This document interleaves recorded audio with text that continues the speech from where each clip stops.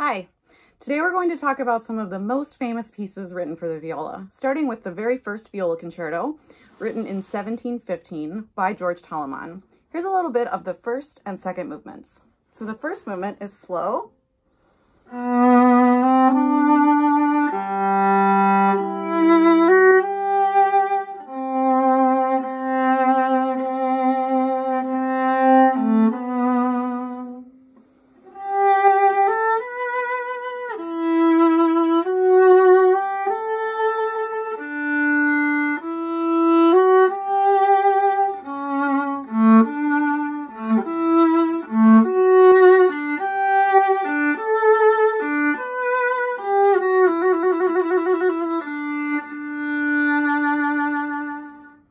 And then the faster second movement.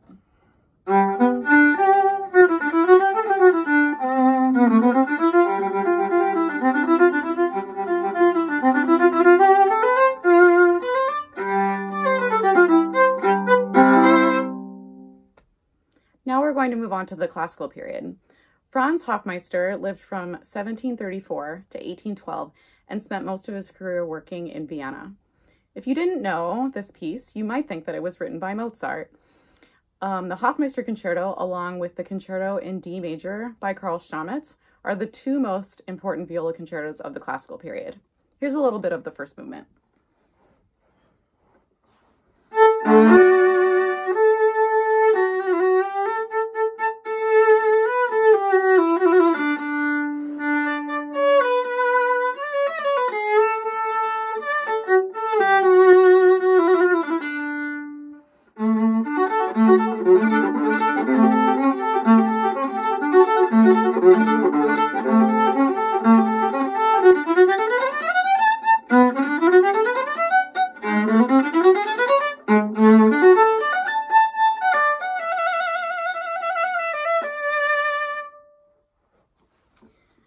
Moving on to the Romantic period, I chose the first viola sonata by Johannes Brahms. It's in F minor, and he wrote this in 1894.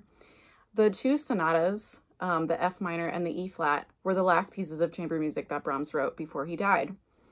They were written originally for the clarinet, but basically as soon as he wrote them down for the clarinet, he immediately transcribed them for viola, and the clarinet and viola versions were published at the same time. So violists and clarinets play these pieces equally. And this is just a little bit of the first movement from the F minor sonata.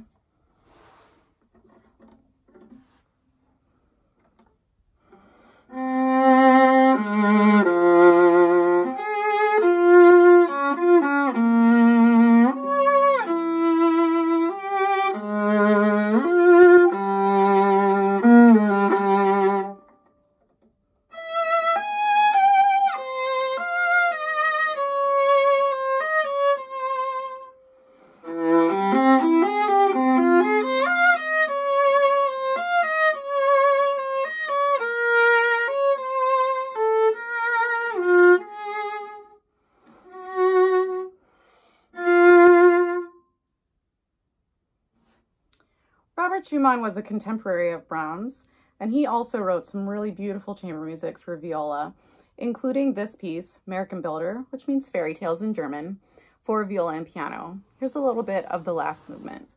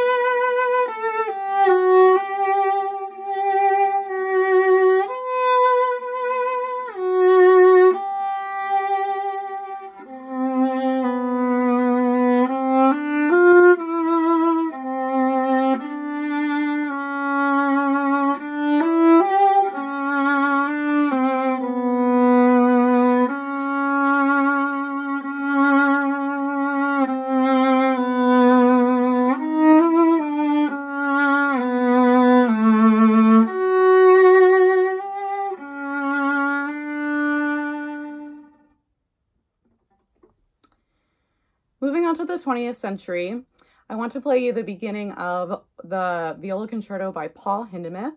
It's called Der Schwanendreher. It was written in 1936. Der Schwanendreher means the swan turner, if you literally translate it, but it means the teller of tales or stories. So here's the beginning. You'll hear the really sharp dissonances that Hindemith uses throughout his music. He wrote several sonatas for viola and piano and for solo viola, and then other concerto-like pieces like Der Schwanendreher.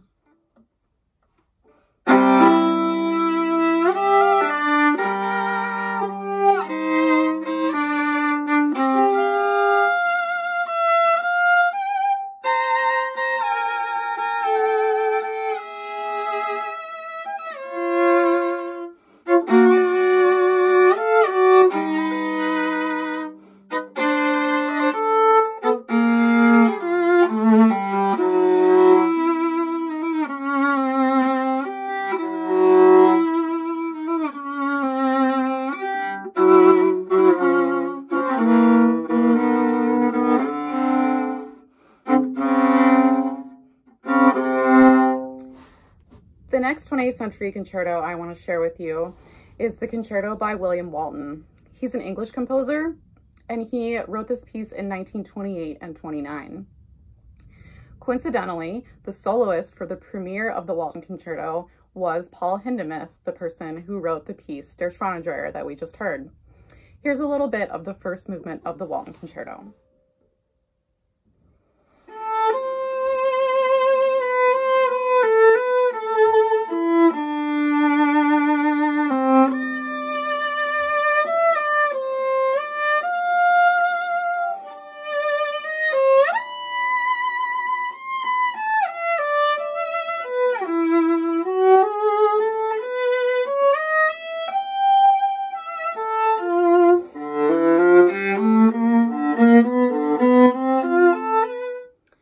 The last of our three major 20th century concertos is the viola concerto by Hungarian composer Béla Bartók.